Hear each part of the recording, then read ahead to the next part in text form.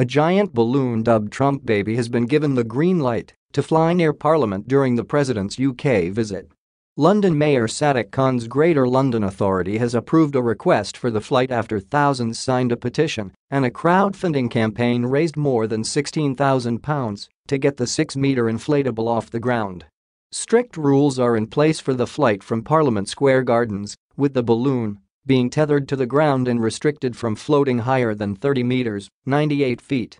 It will fly between 9:30 a.m. and 11:30 a.m. on Friday, 13 July, coinciding with the president's visit to the UK and a Stop Trump march in central London. A spokesperson for the Mayor of London said, "The Mayor supports the right to peaceful protest and understands that this can take many different forms." His city operations team have met with the organisers and have given them permission to use Parliament Square Garden as a grounding point for the blimp. Campaigners say the Met Police are in charge of local airspace on the day, have seen their plans, and are currently happy for the flight to go ahead, but maintain a right of veto on the day.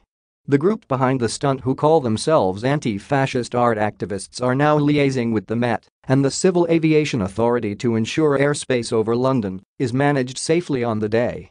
Activist Leo Murray told Sky News, "We didn't get off to the best start with the mayor's office over this, who originally told us that they didn't recognize Trump Baby as legitimate protest.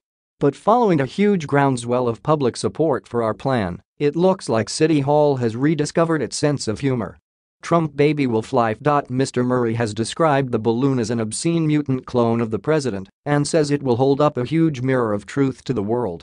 Describing Mr. Trump as a dangerous excuse for a president, the group's spokesperson, Nona Herkmans, said, "We are just a small group of friends who set out to show that fascists are not welcome in the UK. We have been genuinely overwhelmed and touched by the incredible levels of support we have received for our project."